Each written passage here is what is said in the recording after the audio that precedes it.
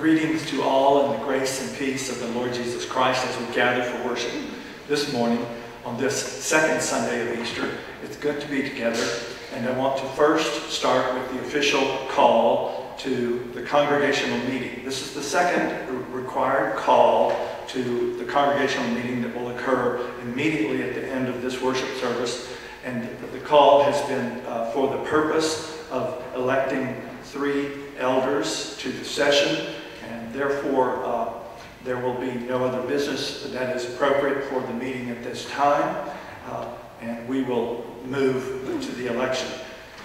Nominations from the floor are and will be in order, but if you wish to make a nomination from the floor other than the slate of 3 whose names have been proposed by our nominating committee, then just it is important that you will have checked with the person you're nominating for that purpose. I want to invite Warren Jones now to come and to bring information about an important interfaith event that's occurring this week.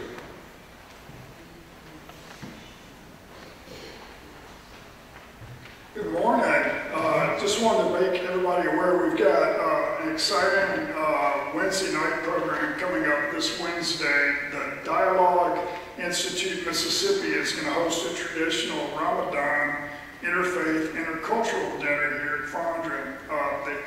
We'll gather at 6:20 for a short program and then have dinner after catered by Aladdin's at sundown in the tradition of Ramadan. The meal's free, but reservations are limited to 30, so please sign up. There's a sheet in the narthex, and it's just right out here, and just want to say this is going to be a great opportunity to promote friendship, dialogue, and peace in our community over a lovely meal. So the sign up will be through noon on Tuesday, so they do want to know me there so they know what to bring. And then we've also got a bunch of other Wednesdays together that the Sim has put together coming up in April and May.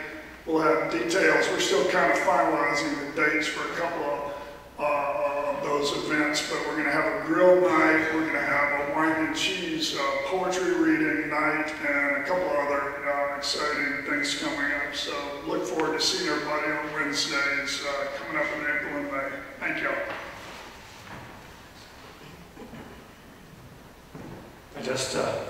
It may not be necessary, but I want to remind everybody about the important celestial events that are coming up.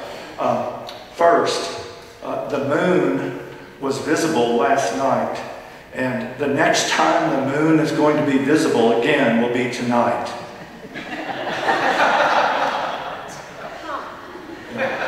And a word of explanation. You know, there are lunar eclipses and solar eclipses, and so a lunar eclipse occurs when the Earth shadows light from the sun onto the moon. And so the moon will be bright and then it'll go dark.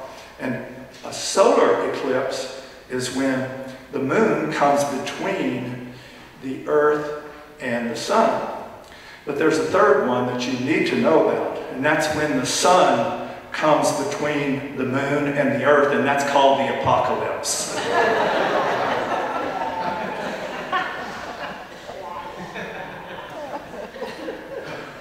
I think it goes uphill from here. Let us prepare our hearts and minds to worship God.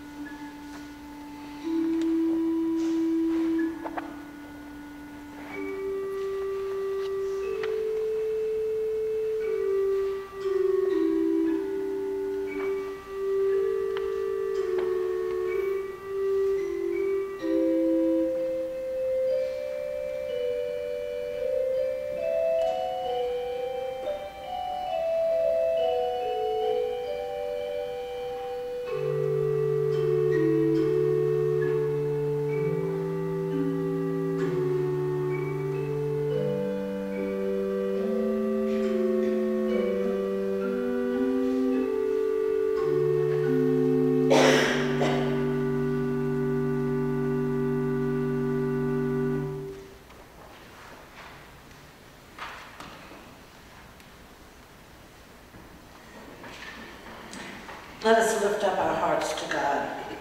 Peace be with you. How good and blessed it is when we live together in unity. Receive the Holy Spirit. It is like precious oil on the head, the blessing of the Lord. Please stand for our opening hymn, number 234.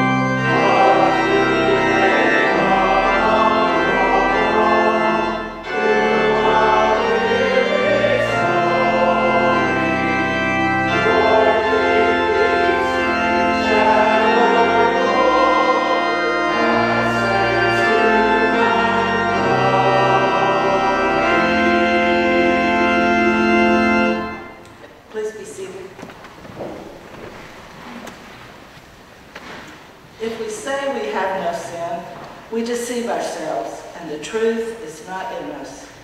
But if we confess our sins, God, who is faithful and just, will forgive us our sins and cleanse us from all unrighteousness.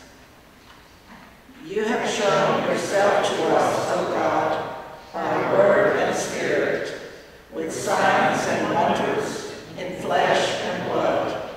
Yet we still struggle to live and believe the good news of Jesus Christ. Have mercy on us. Forgive us. Enter into our lives and cast out our fear, so that we may come to trust in you and have life in Jesus' name. Amen.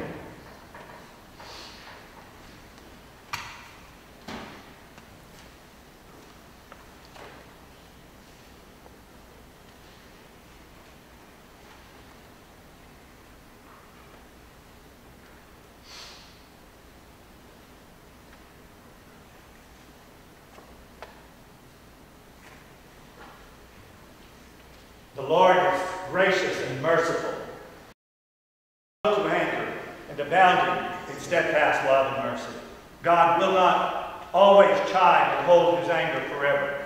As far as the east is from the west, so far does God seek to remove our sins and transgressions from us. Friends, believe the good news of the gospel. In Jesus Christ, our sins are forgiven. Be at peace.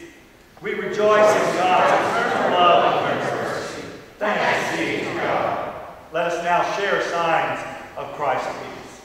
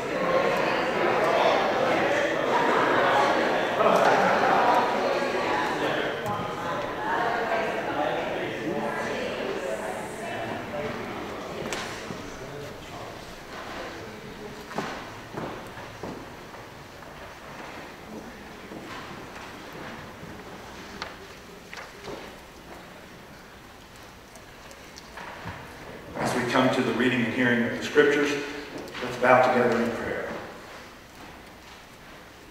Gracious God, we pray that now as we turn to your Holy Scriptures, we may receive once more the light and the love of Jesus Christ. For we pray in Christ's name. Amen.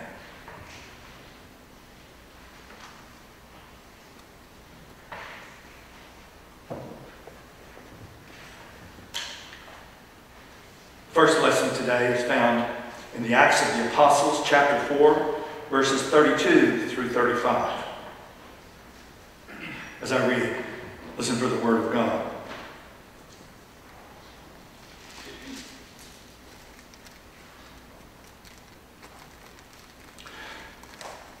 Now, the whole group of those who believed were of one heart and soul. And no one claimed private ownership of any possessions, but everything they owned was held in common. With great power, the apostles gave their testimony to the resurrection of the Lord Jesus, and great grace was upon them all. There was not a needy person among them, for as many as owned lands or houses sold them and brought the proceeds of what was sold.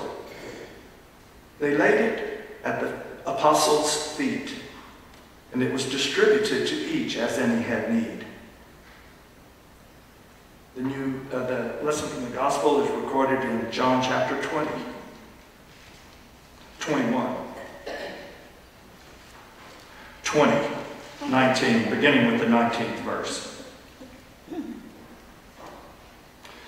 When it was evening, are we going to have an anthem? That would be great, because I was enjoying listening to the rehearsal. No, we're going to have an Wants to go? Absolutely. That's good because I can say, get ready.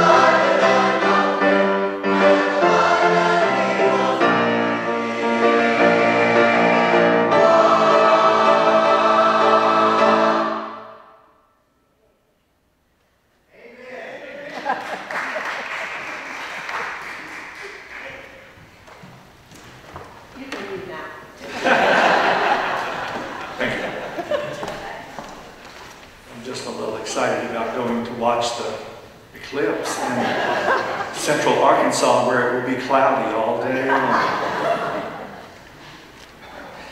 And now the lesson from the Gospel is John chapter 20, verses 19 through 31.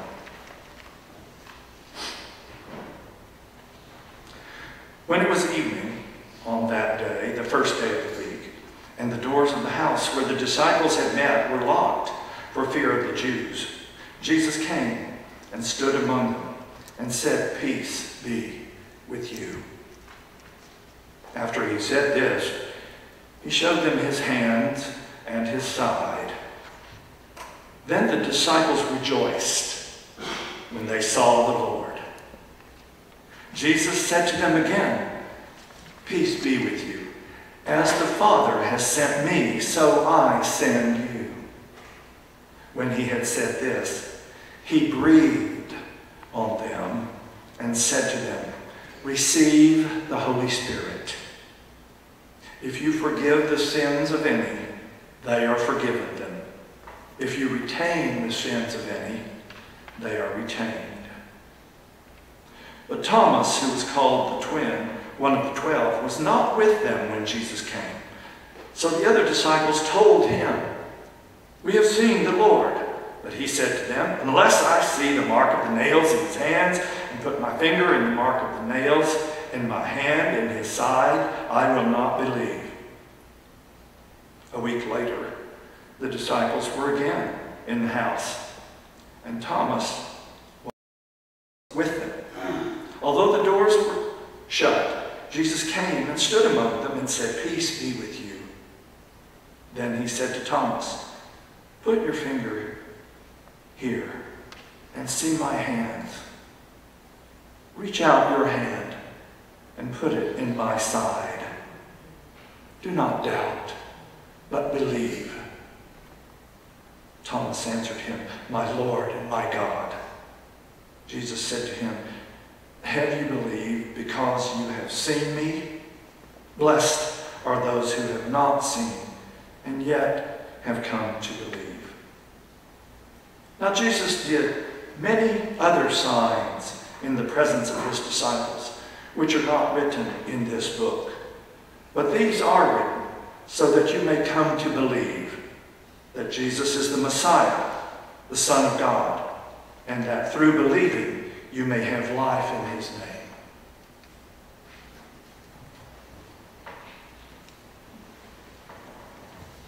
Let us pray. Let us sing. The hymn is number 240. Hallelujah, hallelujah, give thanks. Hallelujah.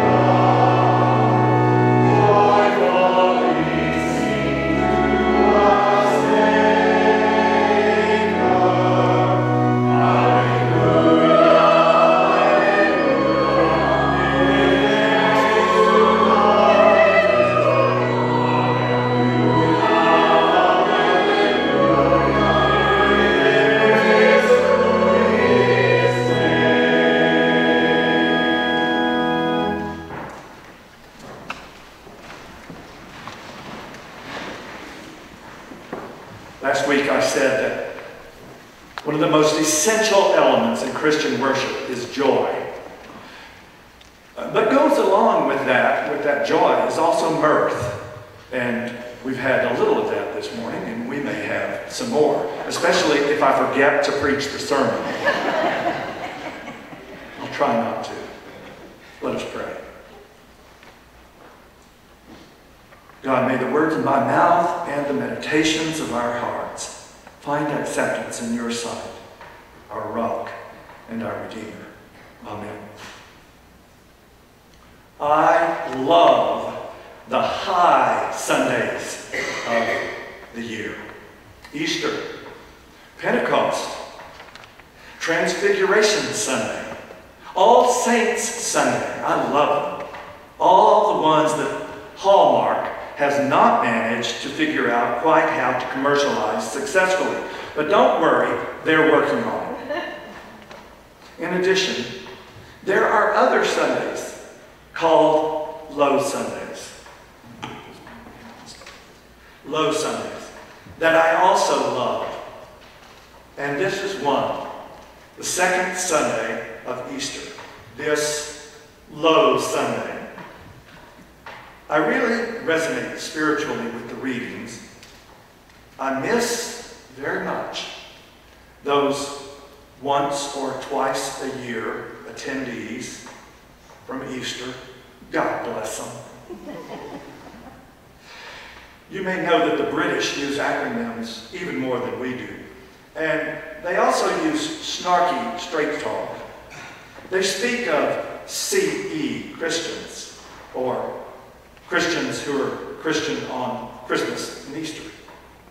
I saw a cartoon on that very theme of a couple who were shaking hands with the pastor after the Easter worship service. And commenting on the sermon, the husband said to the minister, "You're in a rut."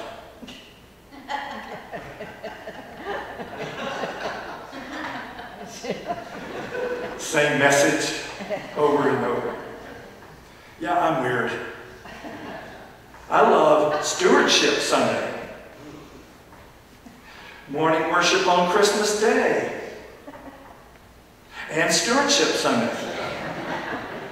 Did I mention Stewardship Sunday?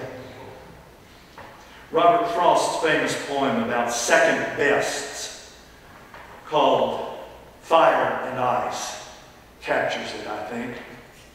Some say the world will end in fire. Some say ice. From what I've tasted of desire, I hold with those who favor fire. But if it had to perish twice, I think I know enough of hate to know that for destruction, ice is also great and will suffice. On the second Sunday of Easter, the Easter community can take a cue straight from John's Gospel to feel like it is gathered more closely. Do some of you feel that way? I do. Gathered more closely. The followers of Jesus had ridden the pitching, tossing leviathan of heart-rending, soul-wrenching experience that was recalled through the Last Supper, the arrest, the torture, the kangaroo court conviction, and the execution of their beloved rabbi. They had only just begun to grieve his death when they were once more rocked and socked to hear that he was alive once more. What in the world did that mean? They were hopeful, but some were, and many even remain to this day, doubtful. What a deep and emotionally, spiritually touching reassurance it is that he shows us that he really understood their doubts and their fears. In his conversation with Thomas, does he not show he understands? The Easter community regathered, first in fear. But when the Lord appeared to them once more, he gave them both peace and courage. Peace be with you. As the Father has sent me, so I send you. The Christian community has many personality traits, just as there were different traits among the disciples of Jesus. just as all of us have different personality traits. Some of our personality traits in the church are expressed with 2 Greek words from Scripture. And let's go into it. The first word is ecclesia, or ecclesia, and it means ones who are called out of the world. We often talk about how we are a called and a gathered community. Whatever life work that we engage in is our call as well. Also, how we function within a family or a circle of friends. That's part of our call. God's Holy Spirit engages us after He has grabbed our attention and our devotion. The Holy Spirit invites us and urges us to take up holy service for the Lord with everything we do in our lives. Part of this is being brought together the same way the first disciples of Jesus were brought together by Him. And when He had died, and when His tomb was found empty in the morning of the 3rd day, they gathered again in fear and despair. And then He appeared to them. They worshiped Him. You would too. And He speaks to them a very important message that sets the tone for any present day Easter community. As the Father has sent me, so I send you, He said to them. And I mentioned Greek terms in our Christian personality. I looked, but I didn't see any of you actually roll your eyes when I said that. I saw a few beads of sweat that were forming on your temples, though. Please don't worry too much. The lesson will be short and painless. And you'll have a new anchor to help you hold on in some future spiritual squall that threatens you when you recall this short lesson. Now, you've heard the word ecclesiastic or ecclesiastical. I know you have. And you know the word means something about church, right? Because it floated into English as a Greek transliteration. Church is ecclesia. It comes from the word ecclesia. It means called out. Called out of the world. Called together. Called to come together. To assemble. To gather. We spend so much time in the church agonizing to get people just to come. A friend back in seminary who grew up in the Baptist church remembered one of his huge disappointments with his childhood church, and we all have them, don't we? He remembered how much emphasis they had put on what he called packing the pews. Pack the pews, pack the pews. He got tired of it. And he was refreshed, therefore, when he found the Presbyterian church, which sometimes seems not to care at all whether anyone at all is in worship service.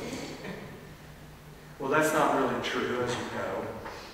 And I'll testify that certainly is not true with me. But do I spend too much time on the aspect of ecclesia, coming together, calling out of the world, gathering?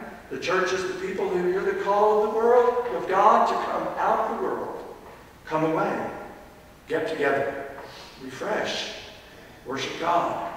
Study. Share in fellowship with each other. Build each other up. The ecclesia means one's called out of the world. You got that lesson now, I'm sure. However, here in John's Gospel on the second Sunday of Easter, come out is not the message. Instead, the message is go. The message is go. Just as the Father has sent me, so I send you. Go. The second Greek word you're learning today is apostolon. Apostolon. The church is called, but the church is also sent. Apostolon means ones who are sent. Sent ones. They were not called apostles until after the resurrection. And since Judas had killed himself, there were not even 12 apostles. There were only 11. Later, a replacement would be named, but that's not for today. And so the church members are both ones who are called out and ones who are sent back. We, the church members, are both. Incidentally, as I said before, the very word church is a translation of ecclesia. Now, after the resurrection, the church became missional. And it became international, rapidly international. Jesus' followers were sent out everywhere, and we are too. I think sometimes, midweek, of where all the church members are functioning in the region around here.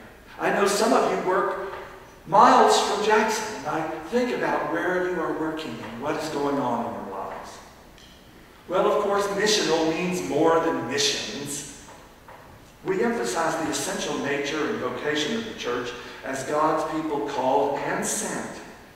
Missional means the engaging of the culture with the gospel and the ministry of Jesus Christ.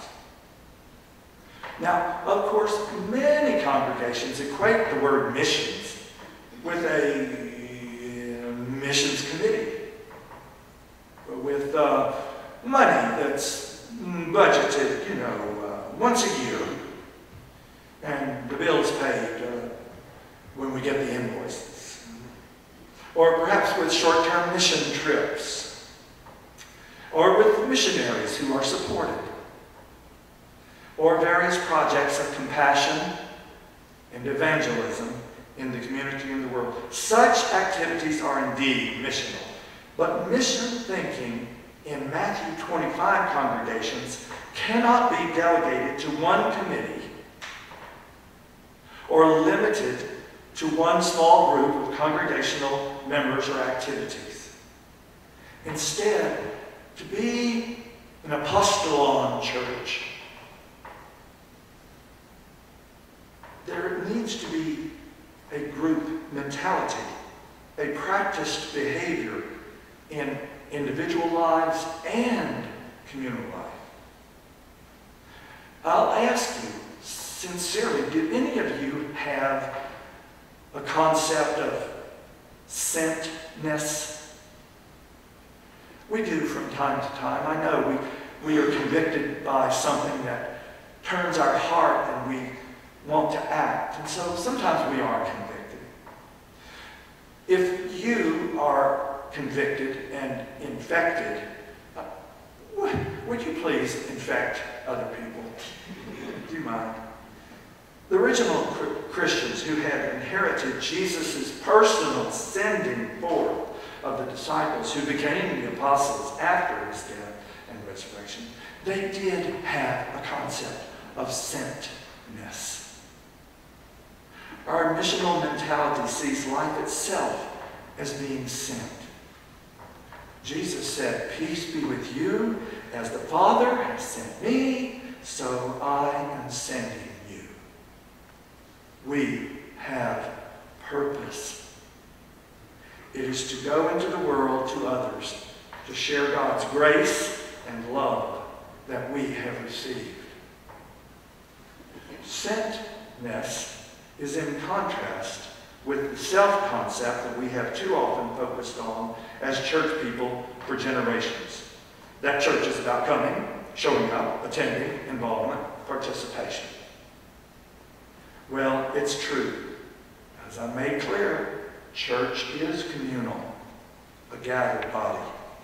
But the church is by nature both gathered and then missional, sent.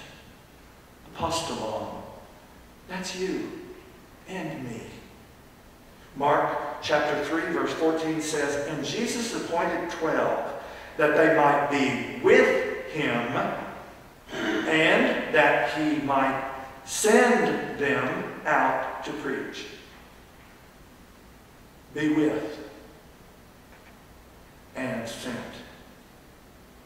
Communal and missional. Growing a missional mentality does not diminish our emphasis on participation with God's gathered people. It wonderfully adds balance. Going into all the world with the love of the risen Christ requires the major mental shift of moving from seeing oneself as a receiver of blessing from congregational activities, from a pastor, to a giver of blessing. How many givers of blessings are here today? Ones who give blessings, sent to be blessing in the world. And the world is so hungry and thirsty for your blessing. It's to shift from being a sheep to being a shepherd. Churches say they want to grow, but it doesn't happen until their people know that they are sent to give God's blessing to others in many ways. We have been called out of the world to organize and to build the church for sentness. I have taught recently and will again that the Presbyterian Church is an organized church for the purpose of attending to God's people in the world so that people's needs can be met. That's the purpose of our organization. The first makes no sense without the other. Being called to gather, such as at meetings and worship, spending time on spiritual matters and praying for one another, is all for one purpose, which is learning to give ourselves to others as ambassadors of Jesus Christ. Today is Low Sunday. Today is also called Little Easter. Isn't that sweet? Every Sunday of the year is a little Easter. Don't forget that. It's always about the resurrection. The sermon title, Second Best, turned out not to be very accurate today, and I apologize. I sometimes turn in a sermon title before the sermon goes a different direction. To be honest, every chance we get that we have to get together brings some new energy, some new information or inspiration for sharing the love and blessings of Jesus Christ with others inside our doors and beyond our doors. It's why we worship God on this corner starting 94 years ago, and why God's people have worshiped for millennia. Now to God, who is able to do far, far more than anything we would ever ask or think. To God be all glory in the church by Christ Jesus forever and ever. Amen.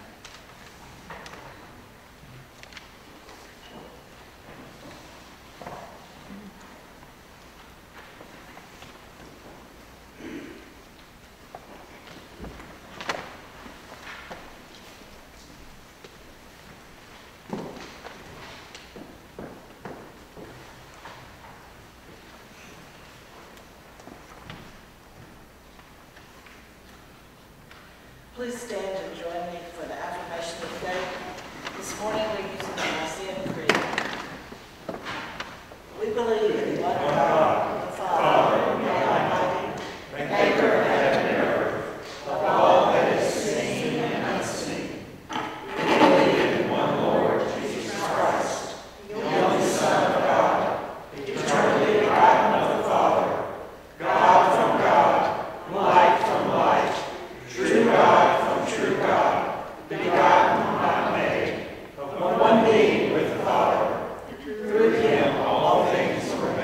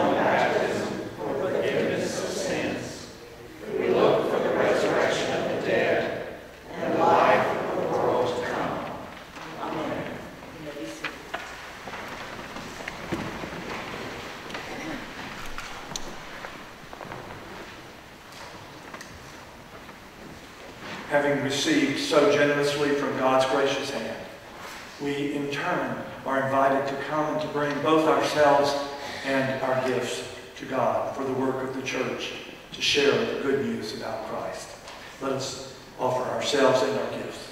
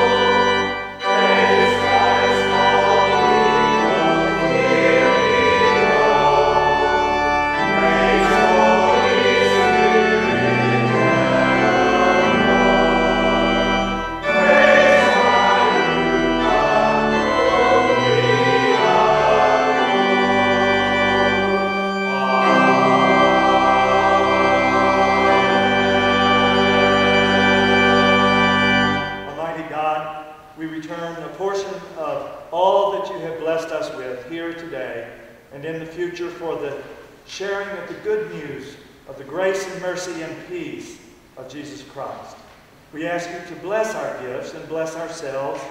Help us to be joyful recipients of your gifts and joyful givers as well. Through Christ we pray. Amen.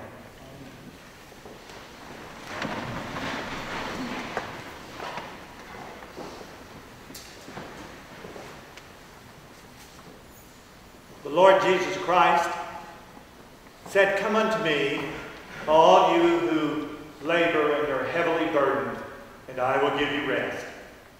Take my yoke upon you and learn from me, for I am gentle and humble in heart, and you shall find rest unto your souls." He said, "I am the bread of life. Whoever believes in me will never be hungry." St. Paul delivered to us also the words of the institution of this Holy Supper. He wrote, "I have received from the Lord that which I also handed on to you, that on the night when he was betrayed, the Lord took bread, and when he had blessed and given thanks, he broke it and said, 'Take, eat. This is my body given for you. Do this in remembrance of me.' And after supper he took the cup and said, 'This cup is the new covenant in my blood, poured out for many for the remission of sins. As often as you eat this bread and drink this cup, you manifest my presence until I come again." Let us join together in prayer. The Lord be with you. And also with you. Lift up your hearts. We lift them up to the Lord. Let us give thanks to the Lord our God. It is right to give our thanks and praise. It is truly right and our greatest joy to give you thanks and praise, eternal God, creator and ruler of the universe. At your word, the earth was made and spun on its course among the planets. Your hand formed us from the dust of the earth and set us among all your creatures to love and serve you. When we were unfaithful to you, you kept faith with us. Your love remained steadfast. When we were slaves in Egypt, you broke the bonds of our oppression brought us through the sea to freedom, and made covenant to be our God. By a pillar of fire, you led us through the desert to a land flowing with milk and honey, and set before us the way of life. You spoke of love and justice in the prophets, and in the Word made flesh, you lived among us, manifesting your glory. He died that we might live, and is risen to raise us to new life. Therefore we praise you, joining our voices with angels and archangels and all the faithful of every time and place, who forever sing to the glory of your name, Holy, holy, holy Lord, God of power and might. Heaven and earth are full of your glory. Hosanna in the highest. Blessed is he who comes in the name of the Lord. Hosanna in the highest. You are truly holy, God of majesty, and blessed is Jesus Christ, your Son, our Lord, whom you sent to save us.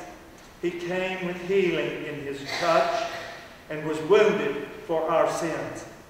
He came with mercy in his voice and was mocked as one despised. He came with peace in his heart and met with violence and death. By your power, he broke free from the prison of the tomb, and at his command the gates of hell were opened. The one who was dead now lives. The one who humbled himself is raised to rule over all creation. The Lamb upon the throne, the one ascended on high, is with us always, as he promised. Remembering all your mighty and merciful acts, we take this bread and wine from the gifts that you have given us, and we celebrate with joy the redemption that is won for us in Jesus Christ. Accept this our sacrifice of praise and thanksgiving as a living and holy offering of ourselves, that our lives may proclaim the one crucified and risen. Great is the mystery of faith. Christ has died, Christ is risen, Christ will come again. Gracious God, pour out now your Holy Spirit upon us and upon your gifts of bread and wine, that the bread we break and the cup we bless may be the communion of the body and blood of Christ. By your Spirit, make us one with him, that we may be one with all who share this feast, united in ministry in every place. As this bread is Christ's body for us, send us out to be the body of Christ in the world. Today we intercede for your blessed church, O God, and ask you to fill it with all grace and love of Jesus Christ. Help it to be your true servants in the world. Today we pray for those who are in grave danger for their lives, especially in Gaza, especially the children, especially those who are starving to death for the lack of food and resources. We pray, O God, that you may inspire willing hearts to suspend hostilities and to reach out, to care for, and to feed and nourish all those who are in great need. We pray also for all those in the world who are refugees and who are moving around in danger for their own lives so often, traveling long distances with little food and great need. We pray for them today, O God. Nourished at this table, dear God, may we know Christ's redemptive love and live a new life in him. Help us who recognize our Lord in the breaking of bread to see and serve him in all whose lives are broken. Give us who are fed at his hand grace to share our bread with the hungry and with the hungry of heart. Keep us faithful in your service till Christ comes in final victory, and we shall feast with all your saints who have gone before us and for whose lives we give you deep thanks. In the joy of your eternal realm, through Christ all glory and honor be yours, mighty Father, with the Holy Spirit and the Holy Church, now and forevermore. Amen. And let God's people pray together, saying, Our Father, who art in heaven, hallowed be thy name. Thy kingdom come, thy will be done, on earth as it is in heaven. Give us this day our daily bread, and forgive us our debts, as we forgive our debtors. And lead us not into temptation, but deliver us from evil. For thine is the kingdom, and the power, and the glory forever. Amen. On the night when he was betrayed, Jesus took bread, he broke it, and said to them, "Take, eat. This is my body, which is given for you. Do this in remembrance of me." And in the same way, he took up the cup, and he said, "This cup is the new covenant in my blood for the forgiveness of sins. All of you drink of it, for as often as you eat the bread and drink the cup, you show forth the saving death of the Lord Jesus until he comes again." Lamb of God, who takes away the sins of the world, have mercy upon us. Lamb of God, who takes away the sins of the world, grant us thy peace. The worshipers are invited to come choir first and to gather around the table. This is not the table of the Presbyterian Church. It's the Lord's table, and to this table are invited all persons who place their trust and hope in the mercy of Jesus Christ.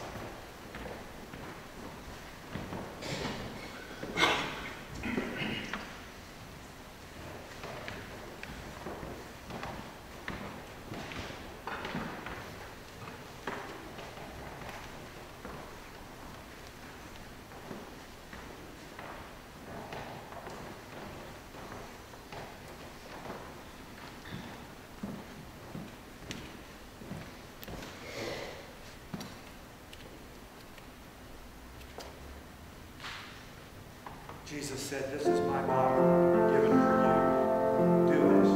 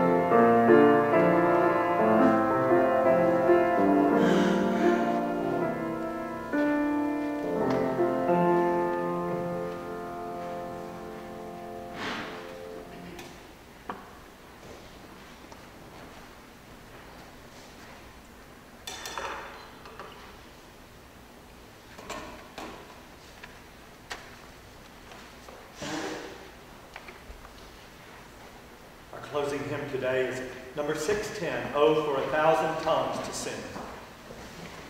Bit of irony there.